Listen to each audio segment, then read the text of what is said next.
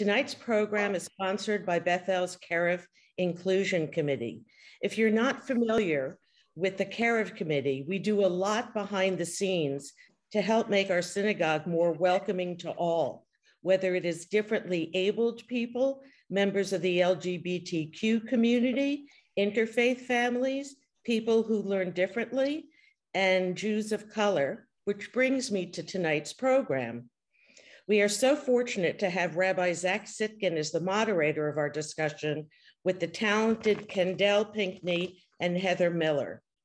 Kendall Pinkney is a Brooklyn-based theater maker, creative producer, and rabbinic student at the Jewish Theological Seminary. He works and creates art at the intersection of race, religion, identity, and sacred text. He has most recently been featured in the acclaimed new Israeli docuseries, The New Jew, with actor-comedian Guri Alfie, Saturday Night Seder, and the Unholier Than Thou podcast.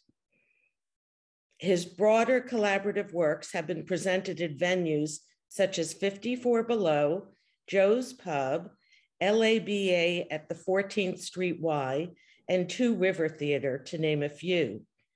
In addition to his creative work, Kendall is the founding artistic director of The Workshop, a newly launched arts and culture fellowship for professional creatives from JOCISM, meaning Jews of color, Indigenous Jews, Sephardi and Mizrahi backgrounds housed at JTS.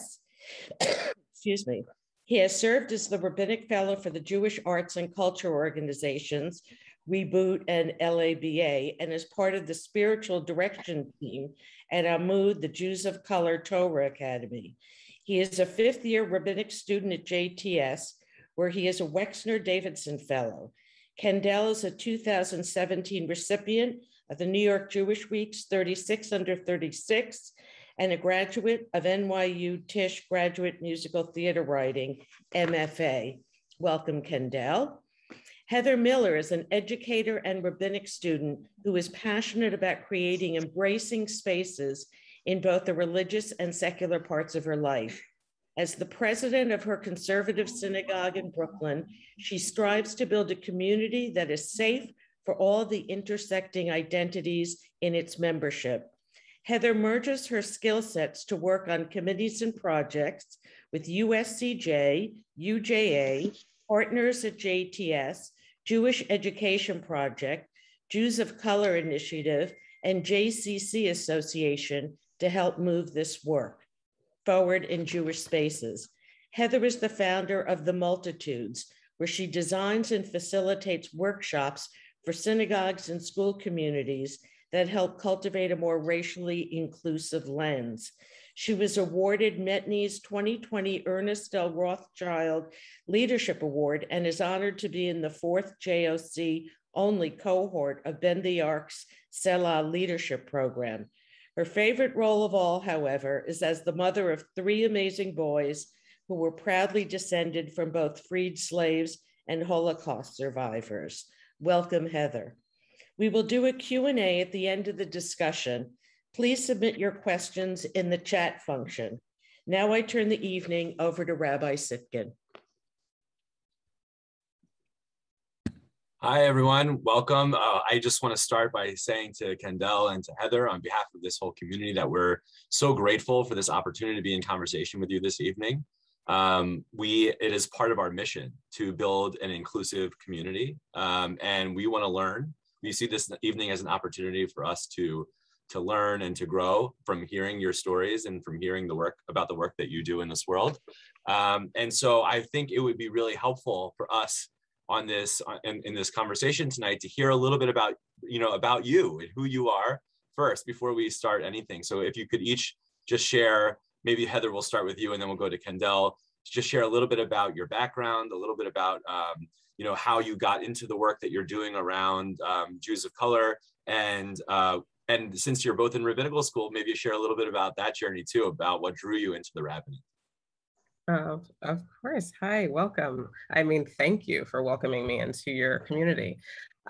So I came to this work sort of in an interesting way, because as an educator and a school leader, this is work that we've engaged in I would say, I would categorize part of the secular part of my life.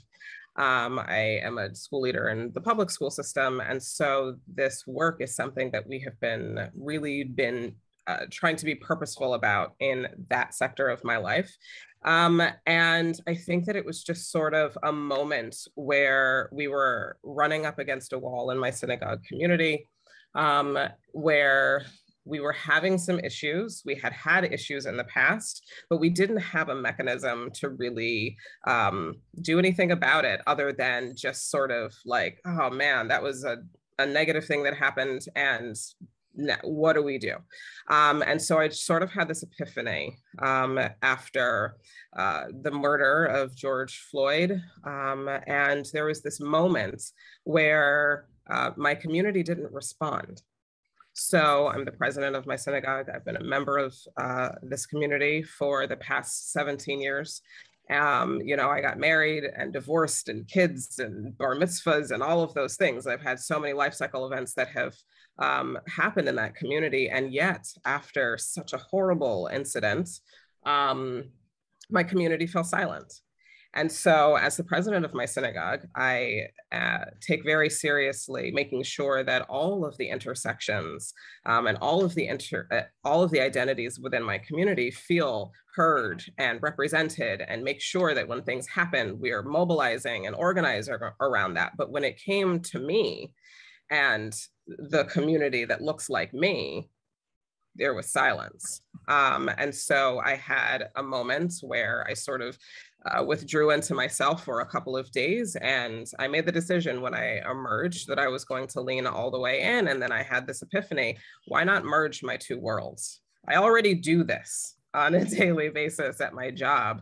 And so I created the first iteration of what is my race consciousness series. And so it came out of a moment where, instead of stepping out of my Jewish community, being Jewish is a major part of my identity.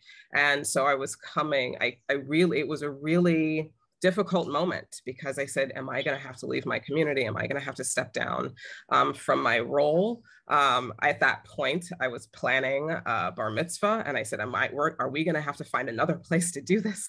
It was all of this was all wrapped up in this existential crisis. And so I just decided to lean all the way in instead, and really just share the stories, because I'm a firm believer that Judaism is not supposed to hurt.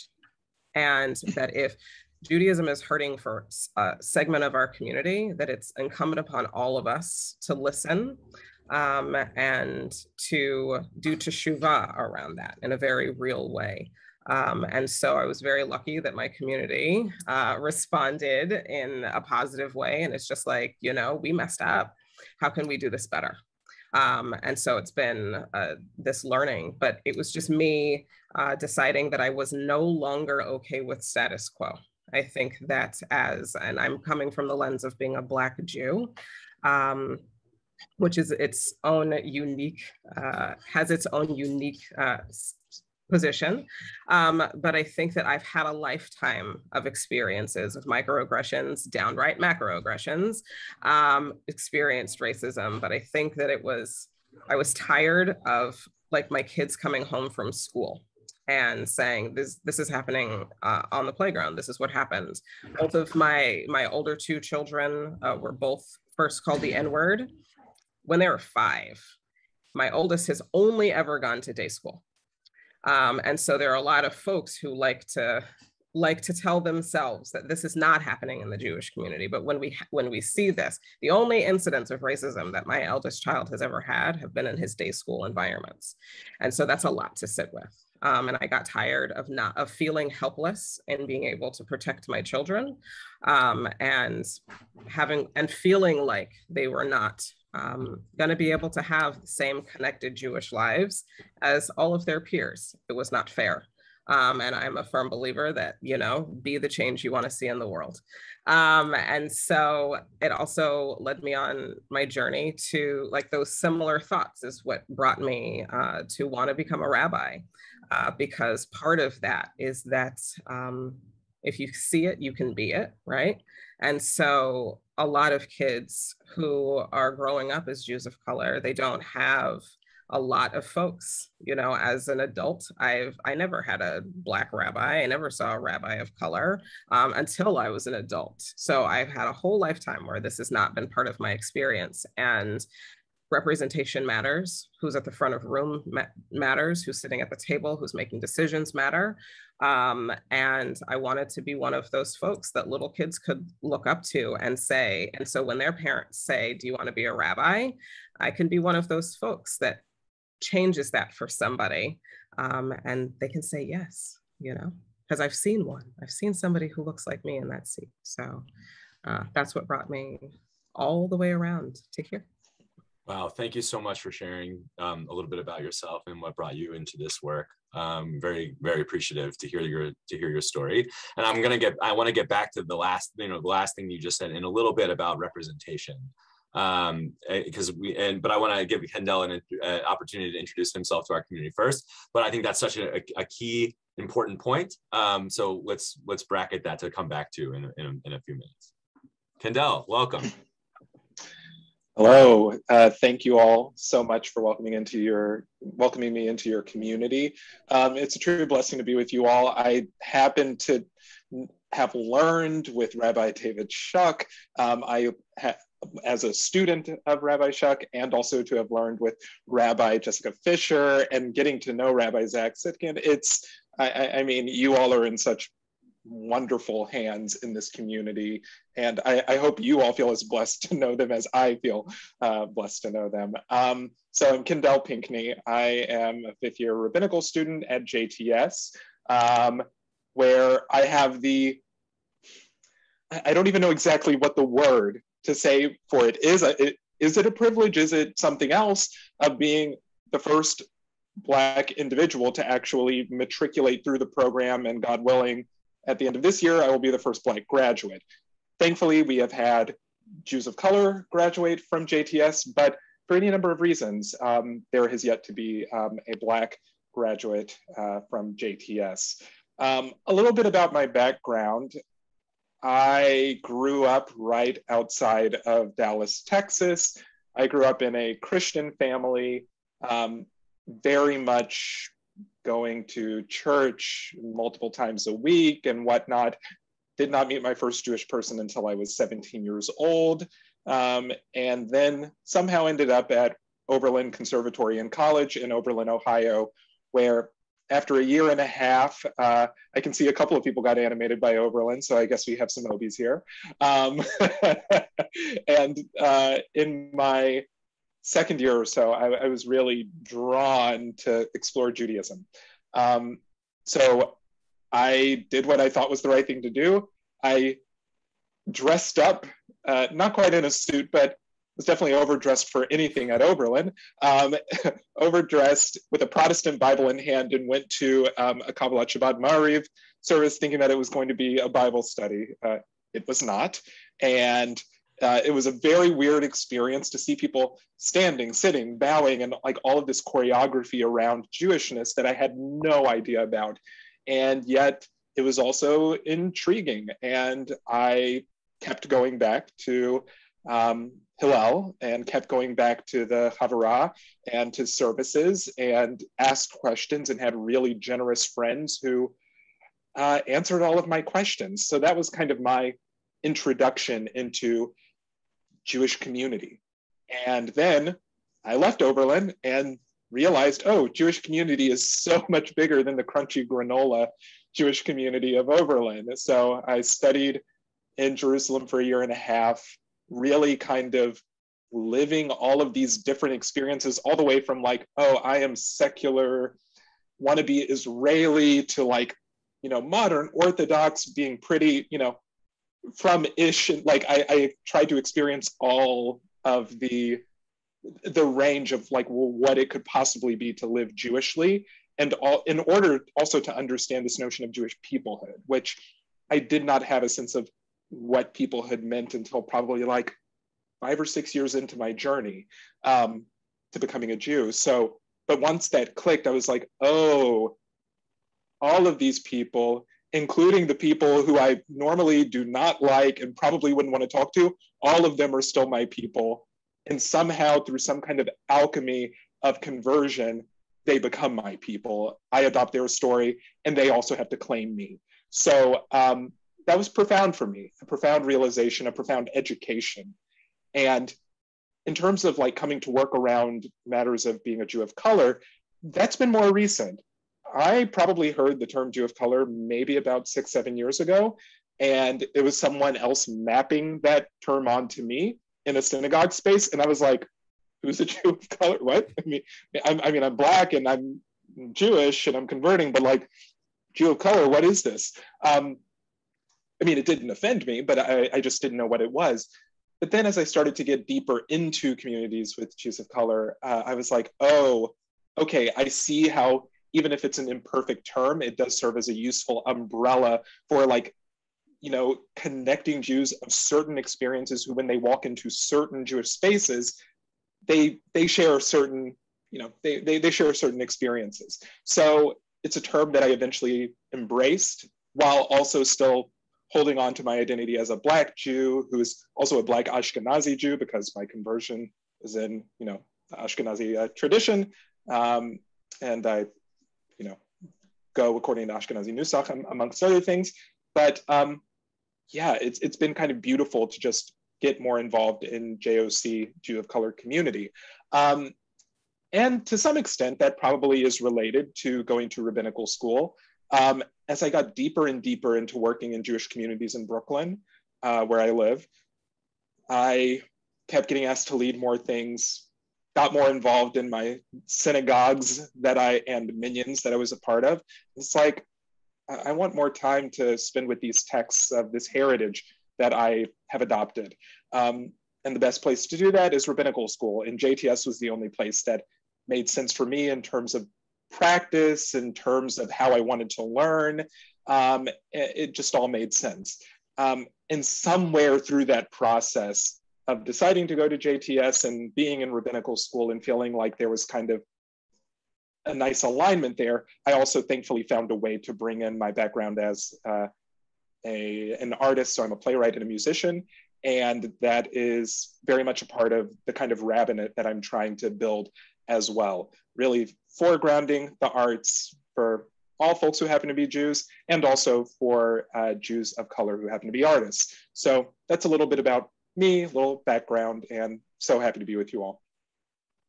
Thank you. So before we jump into any other questions, I think that definitions are really important to give context to the conversation that we're having. So if either one of you wants to jump in, or maybe both in your own ways, could you just give us a definition? When we say Jew of color, what exactly or who exactly are we talking about? Who are we including under that umbrella of Jew of color in your understanding of that term? I think that can be kind of complicated because it's, sometimes I think of like myself as being a person of color, right? And how I grapple with that, because often that label of person of color is defined in proximity to whiteness. And there is an internal struggle that I feel about that term. And some feel the same way about Jew of color. And so there are folks who self-identify that way. There could be folks who are Black, Hispanic, Latinx, however they identify, because that's also tense. All different Asian, Pacific Islander. There are folks who are Mizrahi that identify as Jews of color. There are some who are Sephardi who also identify, and some that really don't.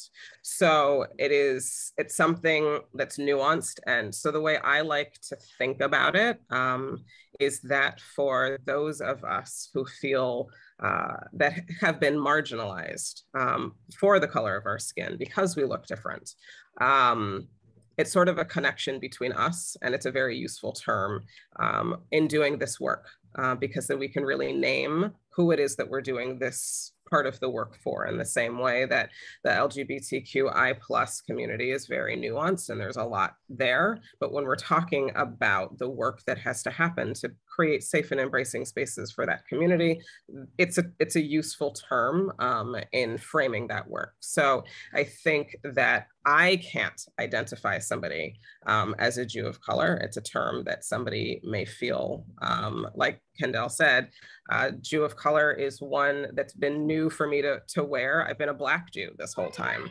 And so it's different for everyone, but in general, that's sort of the bucket that it holds. Absolutely. And I mean, this is part of the reason why I love doing any and everything that I can with Heather. This is our second time being together today, because she always brings the wisdom and she always brings the nuance of things into it. So in the broadest sense, like Jew of color, you know, it's this broad term that encompasses people of varying experiences, but it kind of stems from this notion of there needs to be some kind of term of a minority within a minority, even if those minorities have very different experiences. And so I love that Heather really brings the nuance to that. And the only thing that I would add really is that if you want to learn a touch more about it through reading a short article, there's this article by the wonderful Jew of color leader, Shahana McKinney Baldon, who runs Edot HaMidwest, which is an organization based in the Midwest for Jewish diversity. And it is, so it's going to be posted in the chat just momentarily. And it's worth checking out because this isn't a thing that developed in the last 2 years. It's actually been around for over 2 decades. So yeah. Thank you both for sharing that. You know, something that I heard, I had the privilege to catch a glimpse of this morning's conversation. I'm going to be honest. I signed on to watch a little bit of it, and I think the presenter Alana Kaufman said something really powerful about this that I was hoping you could speak to, which is, you know, I know that many Jews here, you know, and not just here, but in the public sphere, feel often uncomfortable with being associated with whiteness because of our experience, especially around white supremacy, have being targets of white supremacy. So the idea of being placed in that category can often feel uncomfortable. But Alana framed this really well this morning. I don't want to use her words. I can't remember exactly what she says, but maybe you could speak to it better. But for those of us who are thinking, oh, but like if you're defining Jews of color in conversation with whiteness or white supremacy, but we might not necessarily identify that way ourselves, maybe you could speak a little bit to that feeling or that reality. Yeah, and I think that this is actually one of my joys in creating the Race Consciousness series, because I think that there's something it's nuanced when speaking in the Jewish community specifically because of that proximity to that ownership of whiteness. And so when we think about it as an ethnicity, though we can experience, because I also experience anti-Semitism, I also experience racism. The difference is that a lot of the racism that I experience is within my Jewish community. And so it does not mean that a white passing Jew, we'll just use that term, cannot experience discrimination because they are Jewish. However, in the broader sense of race being a social construction, when walking down the street, you're just a white person, right? And so I used to have this conversation with my former husband, my children's father, because he used to travel a lot for work and he would travel all around the country. And so I said, the difference is, so yes, Jewish, all of that. But if you are going into a place where you know that there is known anti-Semitism, you can take your kippah off and put it in your pocket. This is not going anywhere. So I said the difference is, as soon as you take your kippah off, you're just white. And people relate to him as a white person, right?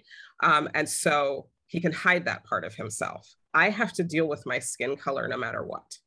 And so I think that that's a nuance where one has to own the idea in order to really show up and be a race conscious, culturally competent ally. One has to own the fact that you can be both of those things at the same time. You can experience anti-Semitism, and that's something that is a concern for all of us. But you also benefit from white privilege. And so those two things may be in conflict, but it's not an identity that can be switched off at convenience, because as a social construct, that's what other people see. Other people see that. So just as I am labeled, whether I like it or not, I'm labeled as Black. I have had my own relationships with that throughout my life. How I feel about that, I don't have a choice. People label me as African-American or Black, even if I feel like, why can't I just be American? I don't get a choice. So I think that it's just the way the world perceives us. Right. And I mean, that really is the thing. It's like, there are the names by which we call ourselves and the names that others call us. And to not acknowledge the dynamic interplay and the really complicated dance that takes place between those, it can do harm. And one thing that I want to also acknowledge is, so in race being a construct, that means that things, there's the space for things to change, right? Mm-hmm. So whereas some people like to think that whiteness is a fixed category. I mean, I imagine that any number of people here on this call can either think back to their own experiences or the experiences of their parents when their whiteness as Jewish people was actually somewhat suspect. They were considered other, especially if you go before World War II. Jewishness was not quite whiteness, and then before that, Irishness and Italianness was not quite whiteness. And yet, because this dynamic of race is so slippery and so sneaky, it can change. And so there always needs to be this flexibility to be able to, on the one hand, realize what's the name by which you call yourself. Maybe you only call yourself, I am just a Jew, but then also realize that when you're stepping out into the world, you're like, what's the thing we always quote, like, less than 1% of 1%. I mean, like, you know, as Jews, we're so small in terms of being a community in America. So most people are not coming along and just being like, there's a Jew. No, they're like, that's a white person. Though a complexity that gets added to that is, like, in the case of, like, let's think about who's often targeted in a lot of anti-Semitic attacks. Like, it's either possibly a building that kind of like stands as a marker, or when it comes to people's bodies, it's often our siblings who happen to be very observant and very, like, you know, in a particular brand of orthodoxy. And so it's really complicated that it's like the visual of being Jewish, not like you are wearing your kippah, you have on your tzitzis, you have on your black suit, you have, you know, a wig on. Like, that's where it's, okay, maybe like you can become target more so. But one of the things that I also hold that makes it even more complicated is a quote that my good friend who I went to grad school with said. It's like, so on the one hand, Jews can experience the privileges of whiteness and you still can't yet be president. So it's like, how can you hold that complexity of benefits of whiteness and yet still can't be president? And I think that's really complicated and really hard to hold. And yet, you know, our lives are contradictions, and thus is the American reality. If Jews are good at anything, we can hold complexity, or at least that's what our tradition encourages us. Exactly. So it's yes, and it's because of that the Jewish community is uniquely positioned to be able to understand this work and the importance of this work. So Yeah, I think what you're saying provides a helpful framework, which is even if we, in our experience, because in our synagogue, as I imagine the synagogues that you affiliate with, we have people who are Holocaust survivors and people who are children of Holocaust survivors, and it's that lens of saying like, well, wait a second,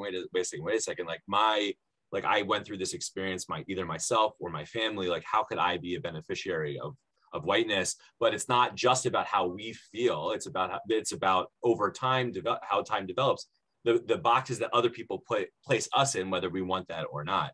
And so the fact that other people may perceive us as white, and we can, as you said, Heather, we can sort of hide our Jewishness to some extent, that we have to reckon with that. And you get to check that box off, right? Because that's what happened, right, with the GI Bill. Historically, it was an option on the census after that.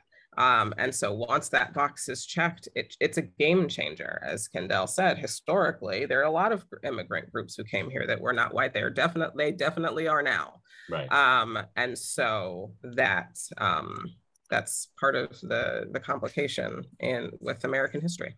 Yeah, thank you both for that insight and wisdom.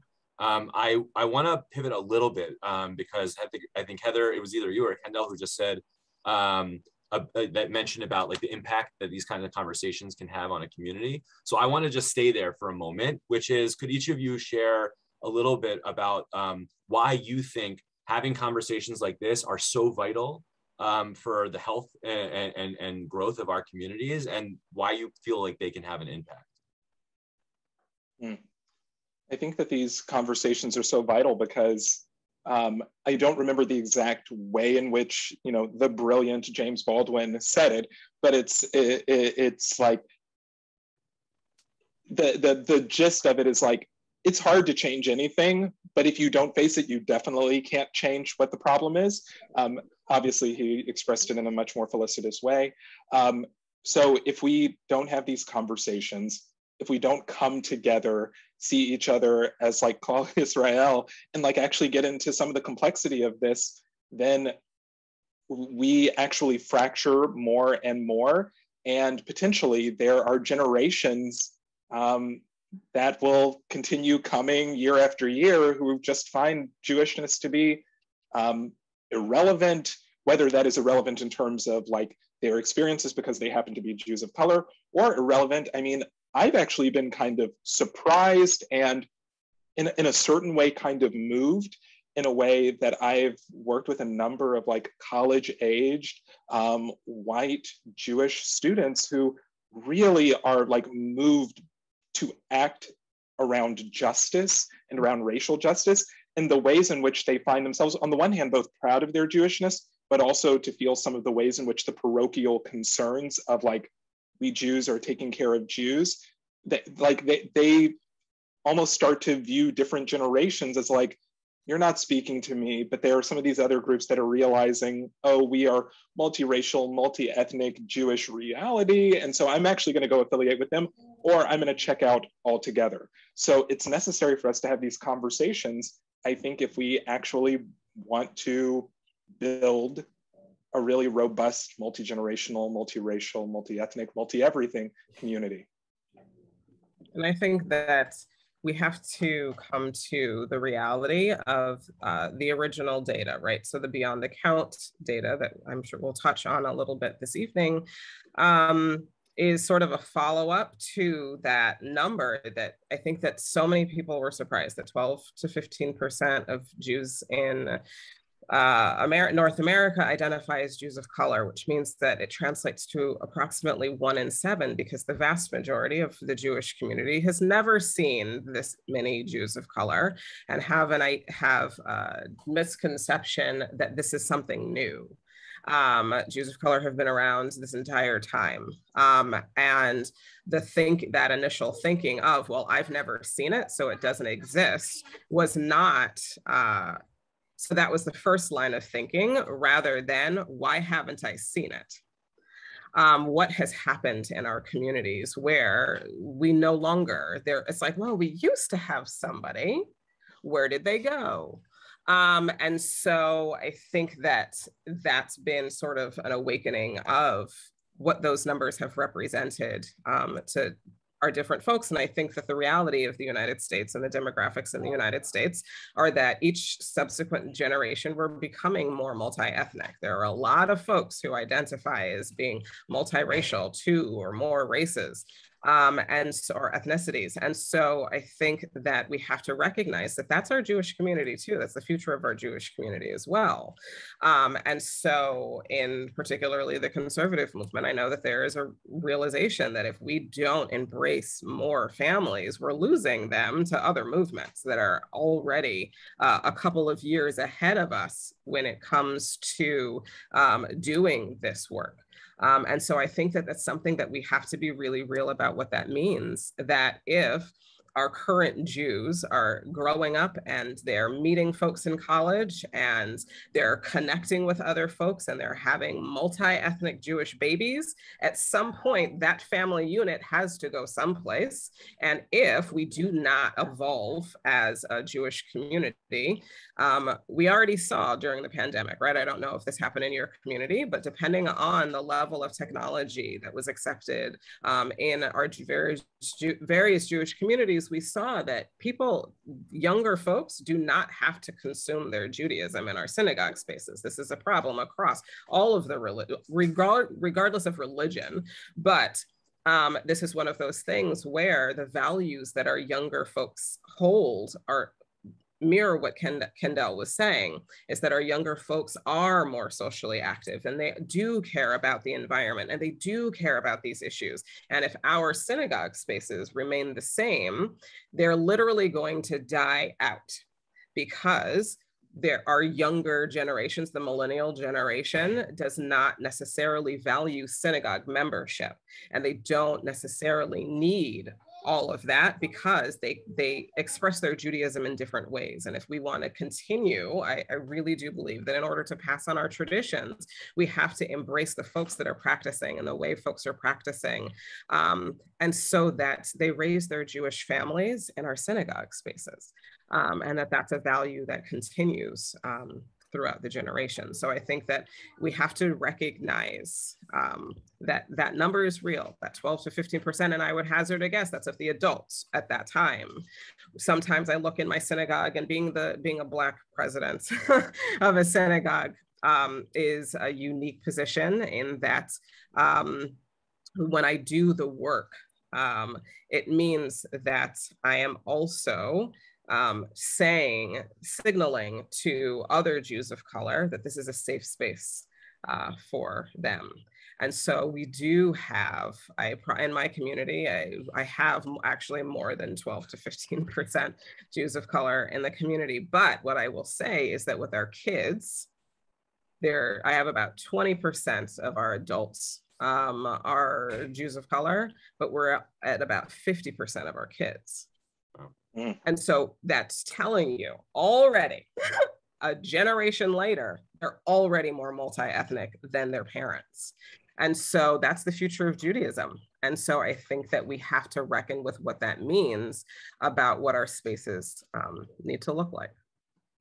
Yeah, thank you for that. So there's this idea that, if synagogues are taking their Jewish values seriously, right? Inclusion in and of itself is a value. Right. And we can fight for that value. But what you're adding actually is something that even maybe a little bit deeper than that. Like, it's great for inclusion's sake, because it makes us more open and welcoming. But what you're saying is that, like, actually the demographics of American Jewry are changing. And if we don't change along with it in the ways that we think about who is Jewish and what Jews look like and what are the racial and ethnic makeups of Jews, we're actually missing the future of Judaism, and we're setting ourselves up to becoming obsolete and extinct. So there's this existential reality also of an imperative of trying to understand who Jews are in America today. And right, so and what a Jewish family looks like, right? Yeah. Because when we think and we open the books and we open the articles and we see the people on the TV, and it's just we see all of, Caveller will have an article about something like this, and they'll be arguing that this, actor was not Jewish enough, or this person was cast that way. And it's just okay, but that person is Black, and guess what? They played a Jew and they're Jewish. And so until we have to stretch our mind on what a Jewish family looks like. And we're not yet at the point where you can see me and my kids walking down the street and say like, oh man, that's a good Jewish family. Yeah. And we are. Yeah, you know, I think there's like an interesting, you know, this isn't really, this is off the topic of race for a second, but there's an interesting conversation around Hollywood and how Jews are represented in Hollywood in general. And as we know, like the archetypal Jewish character is very much, hi, Richie, yeah, thank you. It's very much the, like the New York-based sort of maybe nebbishy kind of like, you know, the nanny. Jewish person. Yeah. And Yeah. right. And so like, and we, as we know, that's a caricature, right? Like not all Right. Jews are like that. And that's, and the, you know, many Jews are not from New York, and like those cultural references don't actually speak to their experience. And so what you're saying is very much in that same, I think that same vein, is that we have to understand the makeup of the Jewish community today. And so since you mentioned the Beyond the Count study, I'm hoping that you could just, both of you, if you're, you know, however aware you are of the study, just take a few minutes to enlighten our community about, you know, for those of us who don't know what Beyond the Count study was or is, and some of the, maybe the key findings that came out of that report. I mean, yeah, go ahead. No, I was actually gonna, Heather, you totally take this, you've spent even more time with it. The one thing that I was gonna add, especially around, because I spend so much of my time with the arts. So when you said like the way in which like in media, that Jewishness is portrayed, be on the lookout. I know for a fact from knowing certain projects that are in development, that's going to change within the next several years. You're actually going to see more projects with Jews of color where their Jewishness in being Jews of color will actually be like front and center and like part of the like world. In certain cases, they will make a big deal out of it. And in other cases, it's like, well, of course, they're Black Jewish people. Of course, they're, you know, Asian Jewish people, of course. So it shows this, they're like, even in the world of media, which in certain ways creates the narratives that we have, like there's even a realization that is taking place there, and those stories are being shared. So, you know, let's hop to. Heather, no, please, you take Beyond the Count. So with the Beyond the Count, so that study that identified the demographics of the JOC community, where we get that 12 to 15%. There was a second study that was done that was Beyond the Count. So in short summary, and I saw that the link went into the chat already, so definitely check it out, because there are a lot of data points that are really important to really think about. But it sort of went behind the experience of the folks of that 12 to 15%. And it went a little bit deeper into how we identify how we're connected to our Jewish communities, what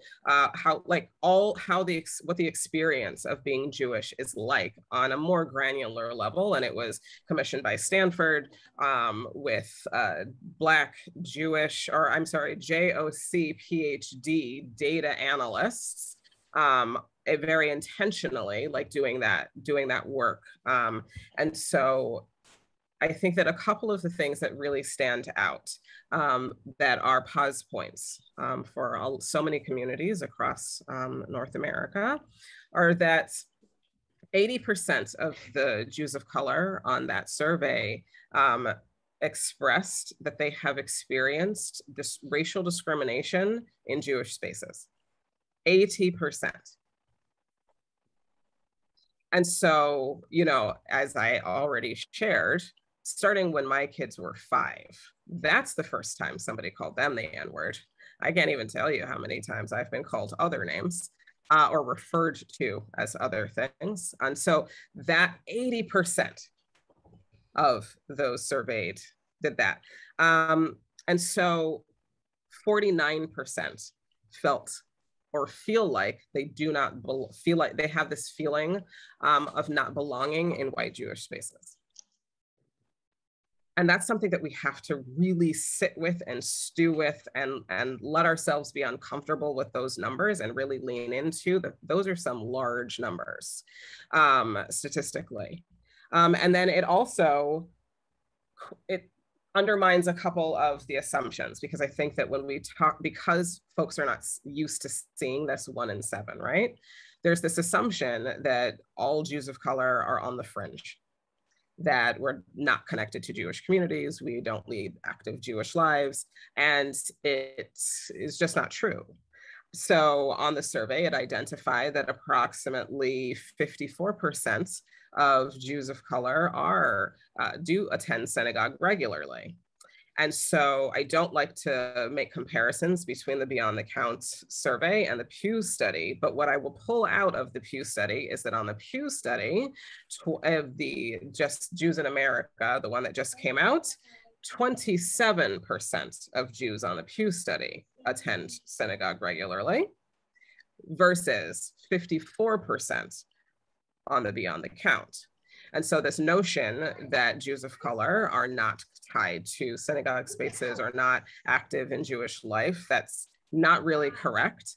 And the last point that I like to think about is that there is a notion that every Jew of color has some sort of a conversion story.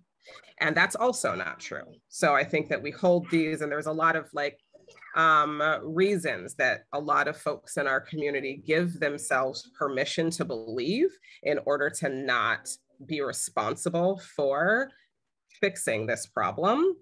But the Beyond the Count study identified that over 2/3, I think 66% of respondents have 2 Jewish parents. They're born Jewish. And so that doesn't include those who are, because I don't want to get into the nuance of what happens when it's 1 Jewish parent. So look at the study, because all of that captures a lot of things, right? In the conservative community, we wouldn't recognize somebody who has a Jewish father and a non-Jewish mother. So like all of those things, but that means that over 2/3 of our community were born this way. So the idea that all of us have a conversion story is just erroneous. And so I think that that's really important to really look at those numbers and really look at all of the different pieces of data and how connected we are, because I think that despite the communities, the experiences that we've had in the communities, we're very educated and active Jews. We try to be, it just doesn't always work out. But we're trying to be connected to the Jewish community, and and the survey will show, the survey does show when you read it, that it's a very vital part of our identities. It's a very vital value that we're trying to pass on to our children. And so I think that that challenges some of the core assumptions that folks have already in a really big way, and in a way that we really need to do some reckoning around. Kendall, do you have anything you want to add? Nope, that was perfect. Wonderful, wonderful. Thank you. So thank you, Heather, for giving us a little bit of background on the Beyond the Count study and some of the key takeaways from that study that we should be thinking about and sitting with, as uncomfortable as they make us, those realities. So one of the things I want to return back to, you had talked about representation. I think it's come up a few times. And I want to do talk less about Bethel, because you've come and you speak at Bethel now. And I want to acknowledge that we have an all-white staff and lay leadership at Bethel.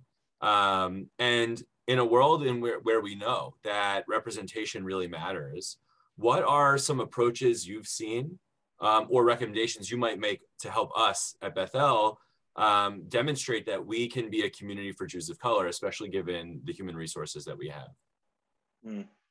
So, I know from having worked with and learned from Heather that there are some really specific tachlis things that Heather is going to be able to share around this. But the thing that I'll kind of start with in kind of the biggest sense is and this is something that Heather can go into more precisely. It's think about how it is you would explore moving to a different place and joining a new Jewish community. What might be the things that you look at, right? Would it be a website? Would it be a friend? Would it be you would use your networks in order to find out stuff about that place. And it's the same thing for Jews of color, like in coming to a space, like we do our research. We try to find out, is this going to be an okay place for me, for my kids? Even in the case of my partner, who happens to be white and Jewish, it's like, I know that she thinks about like how, like, even that she has that intention of like, is this going to be a place for my partner that's going to make sense, and God willing, our children. So these are things to like think about in terms of like, just think through the process, because that will also lead you to certain things that could be done to make it a more welcoming place. But since I know that Heather's going to take care of the tachlis, I'm going to focus on like the story, like the stories that we tell about ourselves and that we tell about our communities makes a heck of a lot of difference. It makes so much of a difference. So I would say that part of the work is actually thinking about our stories of who is a Jew and working to understand what our assumptions are, to understand the data, and to start to build a really robust and complex story around that, that makes it to where we actually can take these like tachlis steps to make our communities reflect the much more complex reality.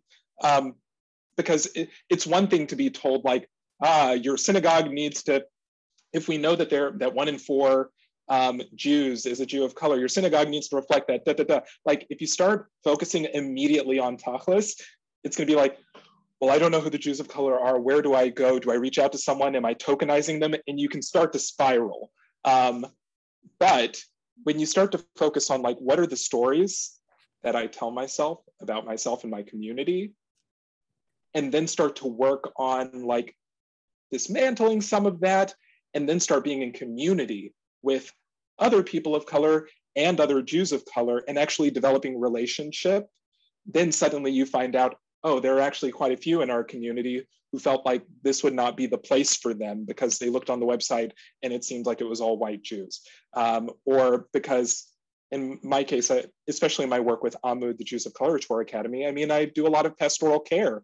And there's a lot of trauma that many Jews of color experience growing up inside of day schools and like after school Hebrew programs. It's like so many who I know of where it's like after B'nai Mitzvah, it's like bye community. So I would focus a lot on narrative and relationships.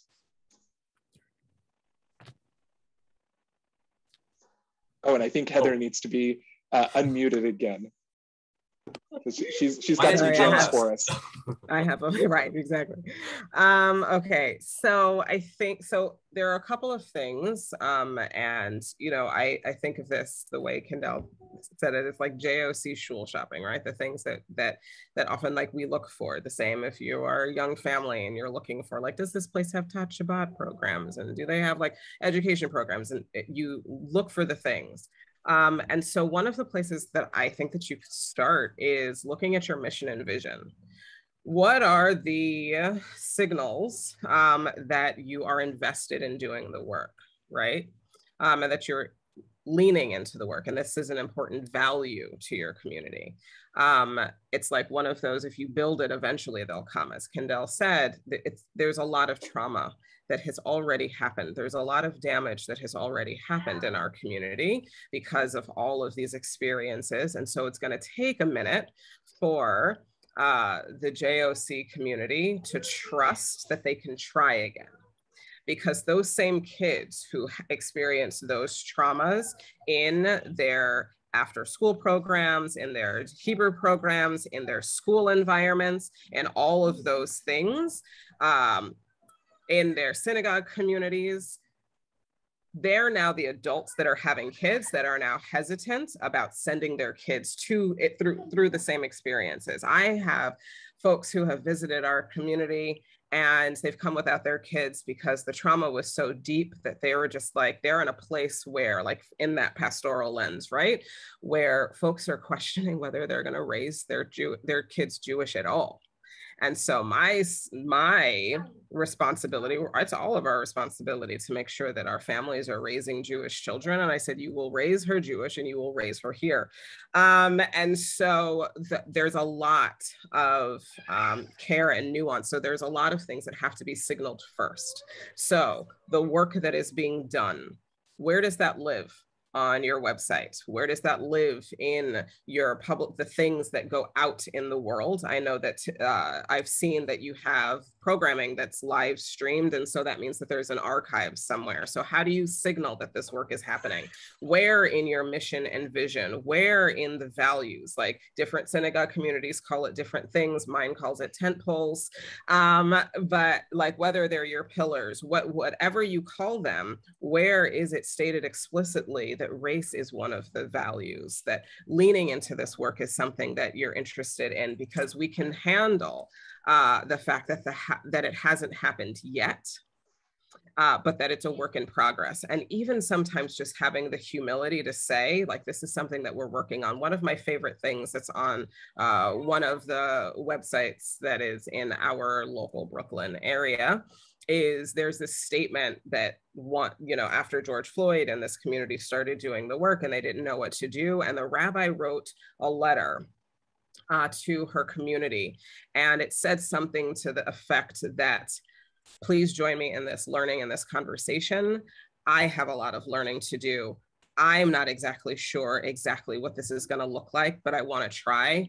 Please come on this journey with me. And so having the humility to even just post that is a signal that this is a community that's at least working on it and that wants to try.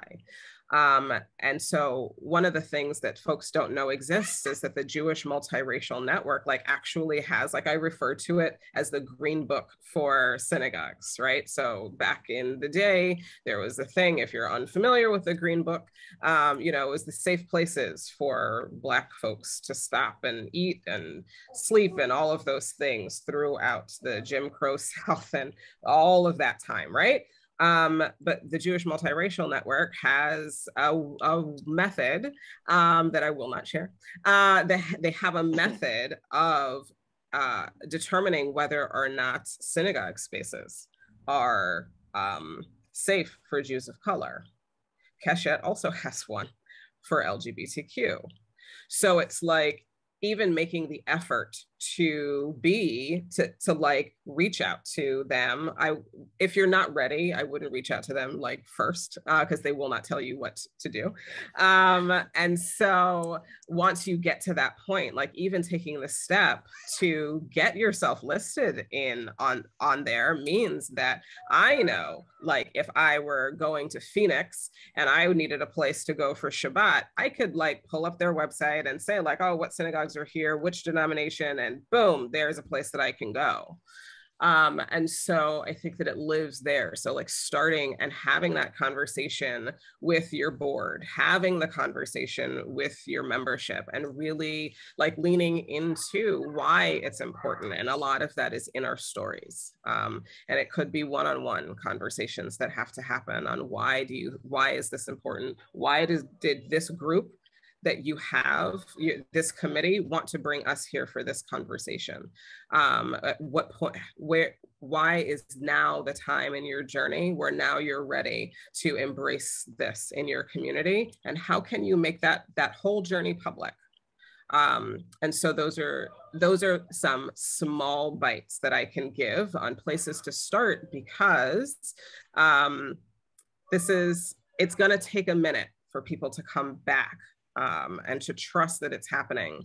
But if it's something that you embrace, that it's a marathon and not a sprint, that it's not you're gonna put up something and then all of a sudden you're gonna have 5 new Jews of color join your community. That's unrealistic. But if you think of it as, this is a value of our community, that when we say our tent is open, our tent is open. It is open.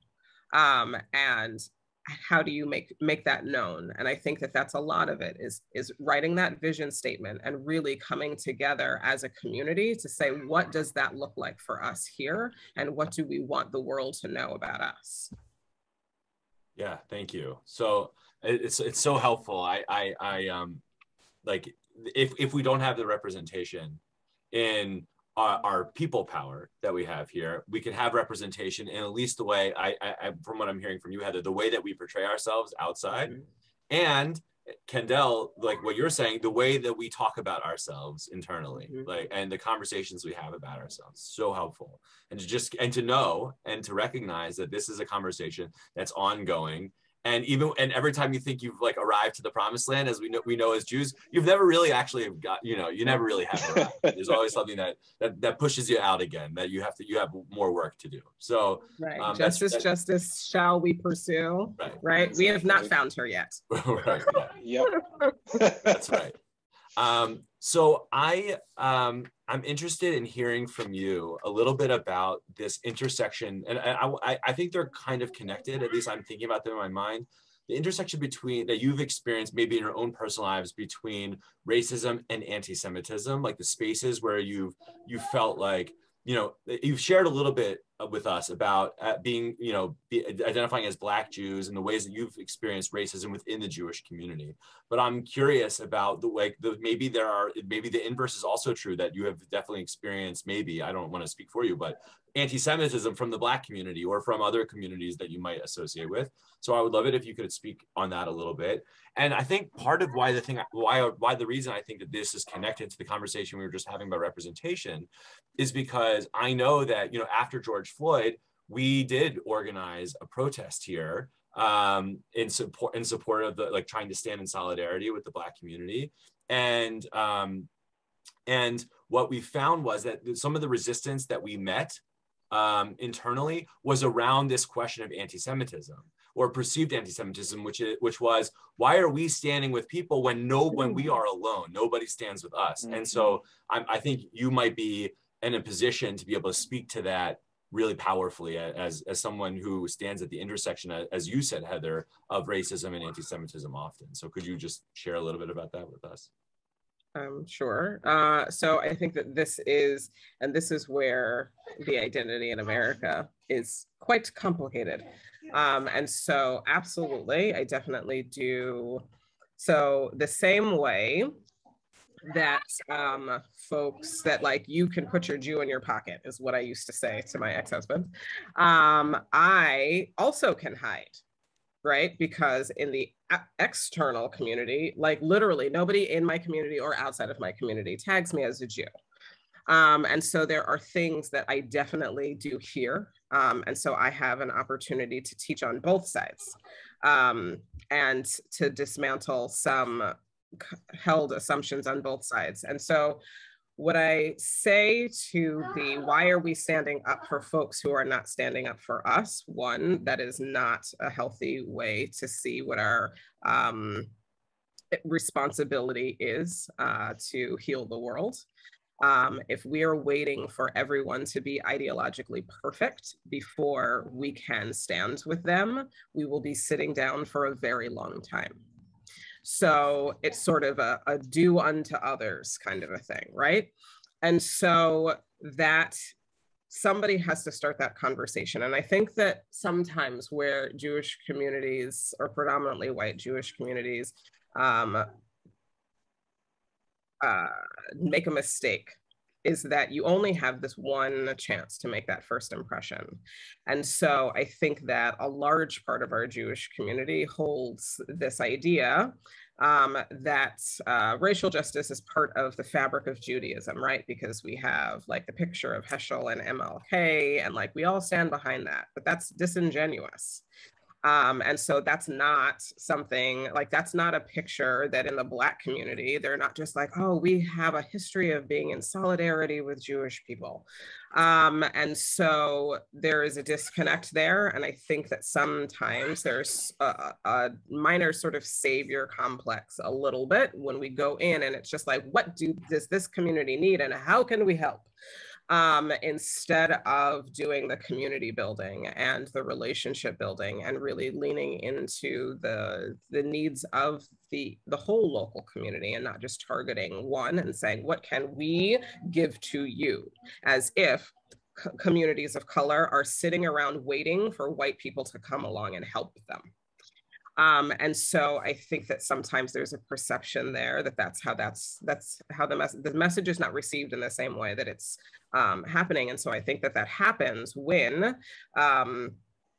communities jump to the social action first. And so in the series that I created, there's a reason I start with ourselves, because until we have identified our own biases, until we have recognized and reckoned with how the world came to be the way it is as we're experiencing it and what our role might be, and be honest with that within ourselves, then we're going out of ourselves before we have even like settled with and grappled with those inner issues. And so then we go and then we make a misstep. And so now we've committed a microaggression and we say something like, oh man, you were so articulate, and then shut down, and you will not have an opportunity to reach out to that community again.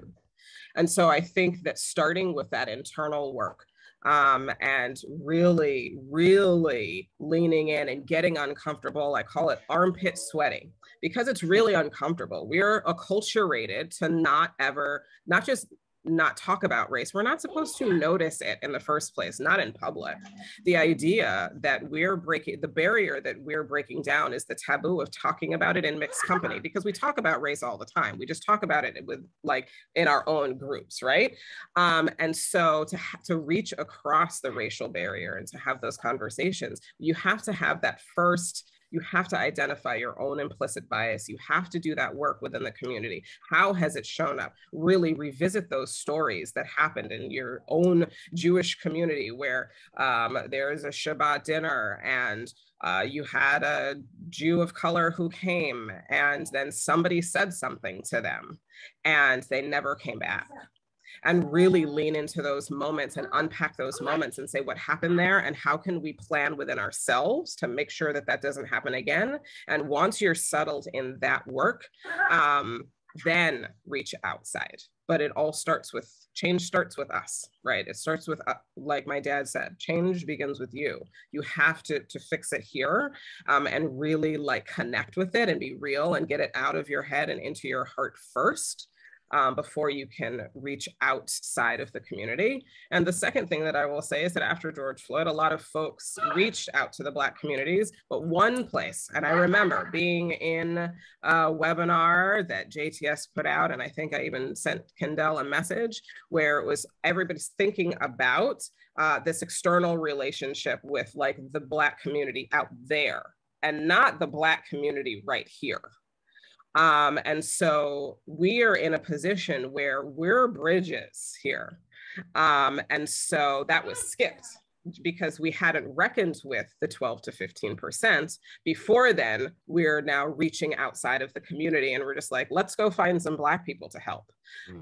When we've damaged relationships with people of color who are within our communities already. And so I think that that's where it gets complicated, where it's like, yes, and you definitely want to identify the projects, that social justice projects that your community wants to take on while you're doing this learning, right? So you're trying to do the community building, you're trying to do all of those things, but you have to like sort of fix it with in-house first before you go too far outside, because if there's a misstep, you can't take it back. Can you, Exactly. Sorry, Kendall, I want to give you an opportunity but something that you said, Heather, on that experience of like JTS in particular, what can we do? Like, what does that look like, that work internally? Like, what would have signaled to you in that moment when JTS tried to put together that program that would have shown you that they're just as interested in doing that work internally as they are externally? So, I mean, and not to pick on them because it was a really great program. But even on that panel discussion, there were rabbis, there was a pastor, but there was no Black Jew. So even just having that's representation right there, like recognizing that there are people who hold both of those identities. And having that be part of the conversation. So I think that, that's part of it too, is just when we think about who we're trying to include, we also have to take a pause and think about who might be missing. And so that's a group that is, we're often a group that's missing. And so I think that for me, that would have made a difference, is having somebody who is both Black and Jewish speak on that panel as well, because it's not just rabbis making relationships with their local like Baptist ministers. It is also there are Jews of color right here already. Thank you. Yeah, Kendall. Yeah. And that's so important, because one of the things that Heather said so beautifully is like, you always have to ask like who is missing from the conversation. And another way of phrasing that is like to think about it like, who are the people who are on the borders? So there are communities, there are so many, like I have been trying, it's been kind of like my mission to get people to stop saying the Black community and the Jewish community and start saying Black communities and Jewish communities, because honestly, we are not monolithic. Let's be real. There are certain Jews who you've met where you're like, not my Jews, not my Jews. And so like we have like, even though we are, Am Israel and all that stuff, there are these major differences. And honestly, the real reason that I bring it up is because like, if we recognize that, we should always be attuned to like, okay, when certain groups come together, or when we imagine that certain groups could come together, there are probably at least a good handful, and since we're talking about a world of billions, that means like hundreds to thousands to possibly even millions of people who actually exist at the borders, who are part of those groups, who are part of Black communities and Jewish communities. So that's kind of one of the first things. To get back to the question of like anti-Semitism, well, one thing that I think that is often not well understood, and this relates to the notion of Black communities, is regionalism. Like regions are very, very different. I'm a person who grew up in Mesquite, Texas. I didn't meet a Jewish person until I was 17, at least as far as I could tell. Sure, I would have had to drive 40 minutes north in order to meet them, but I didn't. And when James Baldwin wrote his very piercing and beautiful article, Why Negroes Are Anti-Semitic, he was living in the experience of growing up in an urban center where there were many Jews who he came into contact with. And if you haven't read it and you think you know what it actually says, I would encourage you to read it, because it actually goes to a really beautiful and loving place that also deals in some real truth. So recognizing the differences. Now, why do I say recognize regional differences? Because I have seen that there can be a difference between what I would even call anti-Judaism versus anti-Semitism. So I grew up in such a way where my perception of Jews was like, Jews were a category I thought about because I was in a particular kind of Christianity. I didn't actually know Jews as human beings. So it's like the things that I might have said that might have been perceived as maybe anti-Semitic were actually like, oh, this is kind of Christian hegemony that had been filtered through my Christian experience and was coming out in a certain way. And when I encountered a Jewish person, they were like, this is really anti-Semitic. When actually it was like, oh, this is like, some of the really unfortunate things that Christianity has done in thousands of years that get passed down. Somehow it ends up in my family and I end up speaking that myself before I know better. So that's one difference. In terms of anti-Semitism, well, I'll just say it, like anti-Semitism is anti-Semitism. You experience it in white communities, you experience it in Black communities, you experience it in Latinx communities, just like you experience anti-Black racism in any number of communities. So I am not here to justify anti-Semitism. It is truly like a cancerous thing that exists in our world. And because that is a reality amongst certain folks, it should not lead us to say then, well, we're going to discount the perspectives of Jews of color, we're going to discount the perspectives of people of color. Rather, it should lead us to say, okay, there's something here that I don't get, but guess what? There are people who are in my community, people who are adjacent to my community, who I could be in relationship with and actually get a bit deeper into this and what it means. And one thing I'll also just mention is I wrote an article a little over a year ago or so for the Wexner Foundation called Where Have You Been Since Selma? And this ties into another thing that I just want to emphasize because it's so important, even though Heather already said it, is like looking back to the civil rights era and looking back to, well, Martin Luther King Jr. and Heschel, they walked together and that's good. If we're looking back over 60 years in order to find where there was like solidarity and unity, then that really says something. We can't always be looking back to 60 years ago. And I have spoken with Black folks, even, and I'll be very transparent, even in visiting certain, I was in a fellowship where part of the contour of the fellowship was to attend to APAC policy conferences. And I'm speaking with Black leaders who were there, and they're saying like, it's so interesting. They're always telling us about Heschel and King. It's like, who is Heschel? He was one of 20-something thousand people who were there with King. Like, why are they always telling us about this? And why do they not show up for us? So we've got to get beyond that. It's not even mythology, because Heschel and King actually did have a deep and abiding friendship, but we just can't let that stand in for our action or inaction. We have to do more. Yeah, thank you. Yeah, Heather, let me unmute you. There you go. All right, I do have a 4-year-old who's up past his bedtime.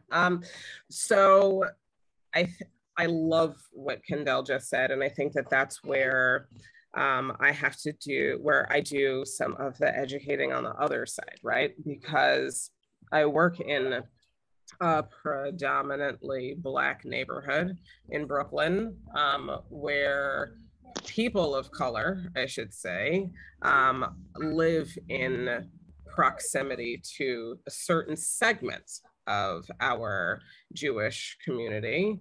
And so in correcting a lot of the anti-Jewish sentiments that exist, it is more relational. And I am also here not to justify any of that behavior. Anti-Semitism is anti-Semitism. But I think that sometimes it gets muddled, and that proximity to real lived experiences, because I also know people of color who are living in neighborhoods and they happen to have landlords who are not treating them very well, and they happen to be Jewish. So they hate those Jews. They have people who they're living in proximity to certain folks who, unfortunately, they're getting spit on when they go shopping. They get rocks thrown at them, and that is a very real experience that they are having. And so I think that proximity and that regionalism nuances the conversation. And again, I also agree, read the article, because that's the experiences of that some communities of color have with some Jewish communities. It's not all. It's not hegemonic on either side. So it can be nuanced and complicated, and anti-Semitism is very real. And I just don't think that can't be the excuse that's used for why we shouldn't listen. We want people to stand up for us no matter what. So we have to stand up too.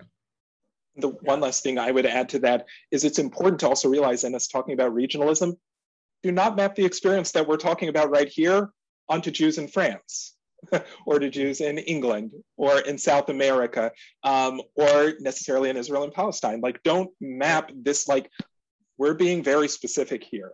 And so I just wanted to like draw some attention to that as well. That's part of the American Jewish experience.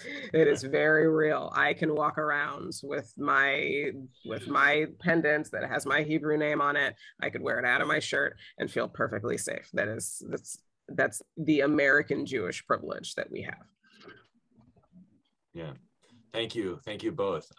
So I'm for transparency's sake, I'm in this work now of trying to, personally, of trying to build these very real relationships. And in fact, on Monday, I'm speaking on a panel with some members of, with a few other clergy from local Black churches here in New Rochelle at Iona College, which is one of the local colleges in New Rochelle. And we are talking about exactly this, which is right, if our image of what Black and Jewish relations were is like this, oh, the heyday of the 1960s, well, it's like, okay, well, that was 60 years ago. So like if that was the heyday, like we have a problem, right? Because we need to resolve the issues that are in our communities now. And so try to restart those conversations in a real way that like deepens our relationship and our connection to one another. And so my question for you, because you are living your lives it built into your bodies is this intersection between these two communities. And I would love to learn from you about like, how do we have conversations that aren't just, my experience has been that they're often superficial on the surface, and maybe that's where they need to start. But that can't be where they end, right? They have to go deeper into like the real issues that our communities have with one another. We need to be we need to be able to listen and hear the ways that we contribute to a dynamic that is dissatisfying and unhealthy. And how do we also like share our like the ways that we our experiences of ways that we feel like we aren't cared for in the ways that we'd like to be. So I would love to hear your ideas on that. Sure. So I'll start by sharing specifically through my focus in the arts. So I think that part of the way we get there, like, is actually through culture, art, and media.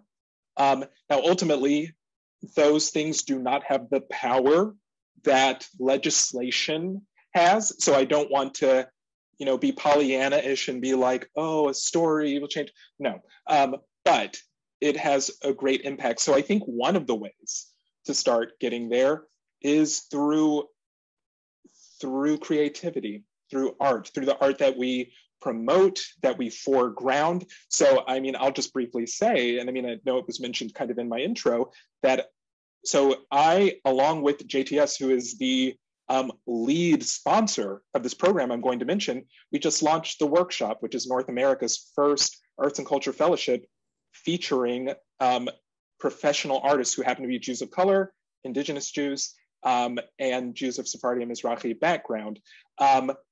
These are wonderful, wonderful artists who are doing great stuff off Broadway, on Broadway, have deals with Disney, et cetera, et cetera. And part of the reason that I wanted to start this, other than just loving art, is I'm like, this actually changes the conversation. I don't know if any of you saw, you can maybe even wave your hand, like if you saw the Puppy for Hanukkah video by David Diggs over this past Hanukkah, it does something so subtle. You have all these children of color who are talking about wanting a puppy for Hanukkah, and they're not making a big deal of like, I'm a Latino Jew, and I want a puppy for Hanukkah. I'm a Black Jew, and I want a puppy for Hanukkah. No, something super subtle. So when I think about how do we maybe start to have some of these conversations and get into it, I think actually art can be so helpful. And the clearest reason I'll say why is because when we start talking about in it, either through a discussion group, or especially if it's framed as a debate, please never frame these things as debates. What happens to people? Suddenly their shoulders are hunching up, their arms are crossed, they're looking at each other like this, sizing each other up. There's no space to learn and to be human. But think about when you go to see a show on Broadway. Think about when you see a dance, like you're in you kind of relax, you're able to breathe a bit more openly. So I think that art, culture, and media can really be a way to start to have some of these conversations. And I know in my perspective from speaking with other people who are like BIPOC, so Black, Indigenous, people of color, who then see things where they see like a Jew of color presented on a stage, they're like, I had no idea. Kendall, tell me more about this. And I'm like, gladly. So I think that's a place where space can open up. And the last thing that I'll say so there's one thing about hearing someone else's story, but about not having our stories heard. And I've heard a number of Jews who happen to pass for white say like, well, when do I get to tell my story? And that is super real. Like, to not have your story heard when you feel it so deeply is really painful. And we're kind of coming into this new reality where suddenly like people of color are being heard in different ways. And you've maybe even heard people say like, it's our turn now. Now, even though I don't exactly subscribe to the like, it's our turn now, as a phrase, I do think that there's something to be said about, like, there are a number of Jews who benefit from white privilege in taking those extra 20 minutes, or maybe it's like, maybe in the first conversation, you're not talking about your experience. Maybe it's in the 5th conversation that you talk about your experience. And guess what? It's good if it's in the 5th conversation. Why? Because that means you're actually developing a relationship. And it doesn't stop at, we meet for an hour and then we never speak again. So I think that there's a kind of wisdom to waiting a bit, because I tell you, if you show yourself to be into it for relationship, oftentimes, not all the times, oftentimes you're going to receive that back. Yeah, I agree. I don't know if I could say it better than that. I think that it's the power of the story sharing. And I think that, an exercise, might be just, writing down these experiences and getting into the practice of centering the group that you're focused on, because I think that it's like sometimes we're listening to stories and we're just waiting for the opportunity to share our trauma, like, okay, but this has happened to me. And we don't sit long enough.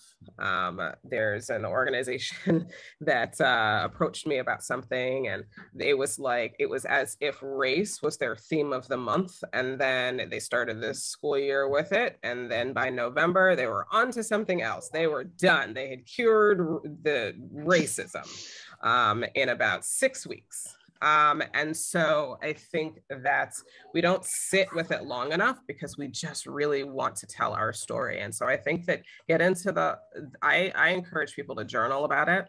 I encourage people to, like, when they get into those moments where they find themselves in their headspace or their heart space, or they're like feeling like something is hitting them in that moral space, that you sit down and then you write down what's coming up for you, and like really like tease that apart so that you can figure out, why is it that I couldn't stay in that story? I couldn't hear that person's story. And so, I mean, just listening, because I think that the more we're able to share stories, I mean, Judaism, we're an oral tradition. Like the storytelling, that's how we have survived this long. That's why services are 3 hours. We're telling a lot of stories.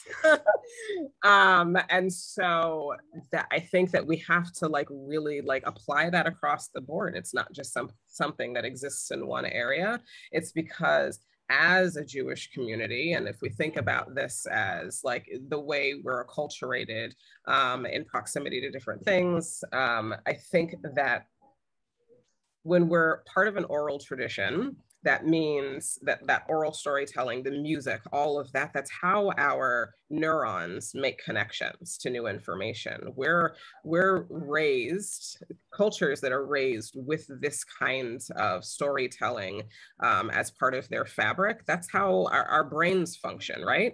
And so if we lean into that, then we're also leaning into the reality that that's how we're going to make relationships with each other, right? You have the folks who, that's what we're doing in synagogue spaces, is we go, but then it's what happens over Kiddush. That's what's getting people to stay. It's those conversations. It's like, I don't know about y'all, but there are times where I cannot wait for services to be over because I can't wait to talk to my friends about the stuff that happened during my week.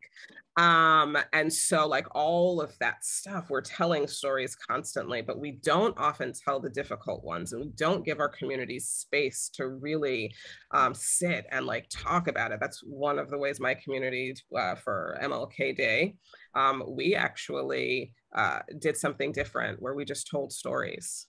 And we told the stories of the social justice initiatives that mean something to us, and why, what experiences led us to that work.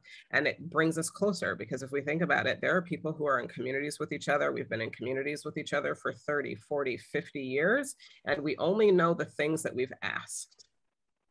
We don't know each other even. And so giving space to tell each other's stories and all of those things, and asking questions that we've not asked each other before, I think we learn more about each other, we learn how to listen, and we make connections.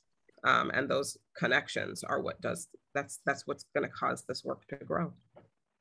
It's beautiful. Thank you both so much for your insight, your wisdom, your sensitivity. I think I can speak on behalf of the entire Bethel community. We're very grateful to have you. I want to be conscious of time. It's now 9 o'clock.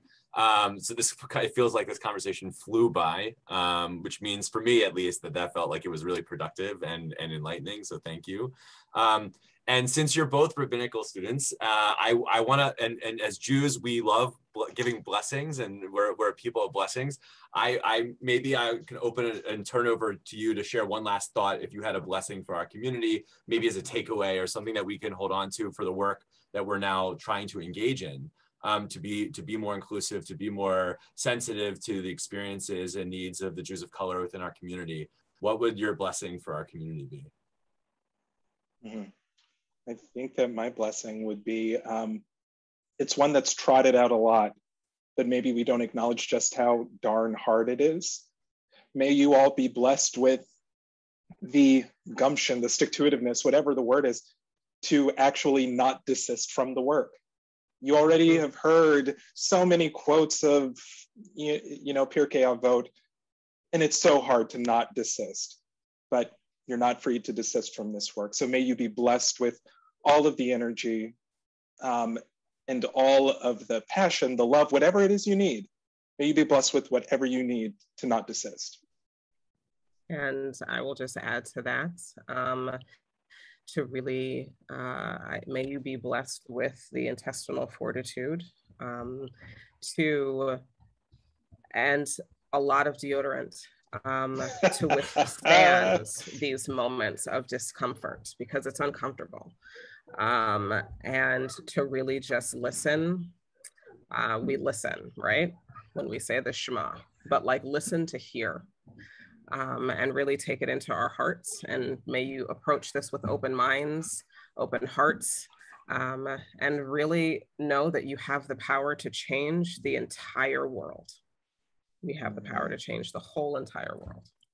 Amen. I want to thank you both so much for your time and for joining us. And I want to wish everybody who came tonight a good evening. And I hope that you'll take what you heard tonight and use it as an opportunity to continue in this work together.